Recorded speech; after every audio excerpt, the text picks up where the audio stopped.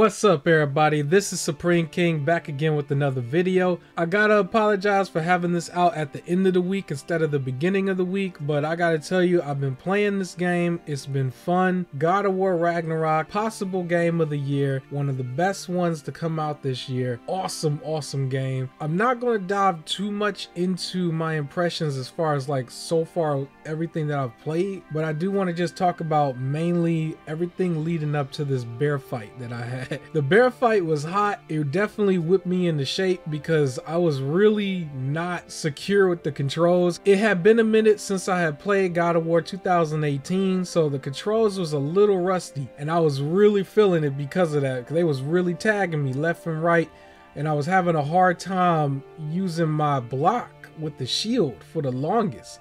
In my head is like, yo, hit L1, but I just couldn't do it, so I always was relying on dodging, but I still got the job done as far as the bear fight. I'm gonna show some footage here about me, you know, basically getting my butt kicked until I actually got it. But the game was so fun, man. It's so much fun. It's got a nice balance to it. The combat is good. It's definitely very similar to 2018 with a few tweaks here and there. They're picking up right where they left off, only like maybe a couple years later, but everything should be fresh for you if you've coming straight off of that game. This is definitely a must buy. I want to talk about Freya for a second because this woman wants smoke. She is not playing no games. She is on site and it's crazy. She is not trying to hear it. She wants Kratos on sight, and I'm feeling it. That little sequence in the beginning when she's chasing them and she's turning back and forth between her body form and her like bird form,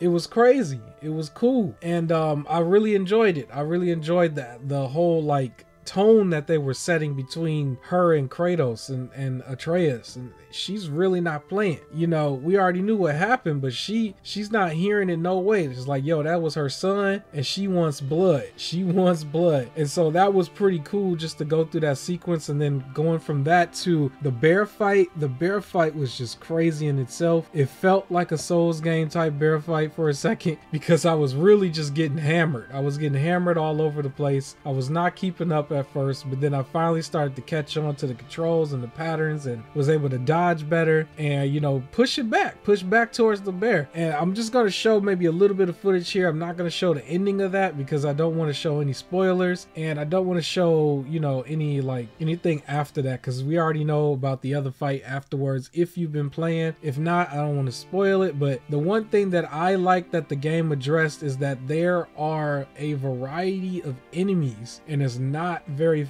repetitive, where it was a little bit more repetitive in 2018, and you guys already know what I'm talking about. But now it's like, yo, there's a variety of enemies here. There's boss fights all over the place, and I'm feeling it. I did get a little bit further when you get into the open world aspect of it, where you're just kind of exploring a little bit. You're going into the, you know, roll your boat kind of sequence with the stories and everything. I'm pretty sure you guys are used to that. That same stuff is still here. It's just a continuation of that game, and everything starts to feel familiar once you start to get used to the controls again, and you back to doing your same old missions. You're collecting the different health items from the chests that has like the 3 symbols on them, and you got to find the ornaments, or you got to be like really quick with it. One thing I want to say about the game is that the tone seems more intense and the story seems more important this time around. It just feels like Odin and Thor, for example, they come off like gangsters here,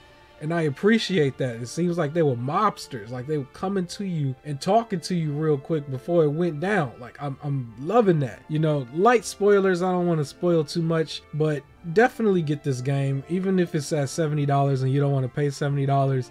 This is the one game you should pay the $70 for. Like, this is really one of the best games that they have out there for PlayStation. It might win Game of the Year against Elden Ring. I've talked about it a bunch of times, but even if it doesn't, I mean, it's still one of the hottest games. It's definitely worth it. My first impressions are great. I'm blown away. I'm really enjoying the game. I'm going to take my time with it for the remainder of the year and really try to 100% it if I can. And yeah, I want you guys to do the same thing. It's still a great experience. I want everybody to experience this. That was an awesome boss fight. The bear fight, I don't think I'm going to show too much more past it. The bear fight itself was to really get you back in gear. Say, hey, this game's not messing around and you need to know what you're doing. There's 2-3 extra fights after that. You know, the boss fights, those fights was fire too.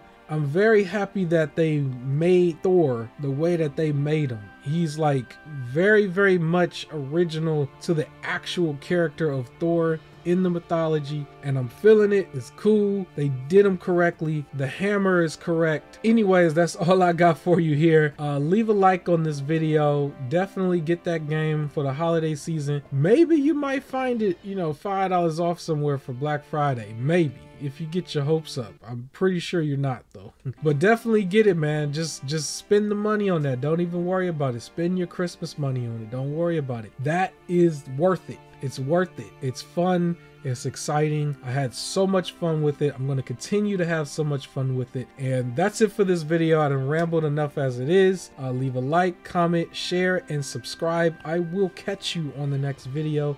Peace.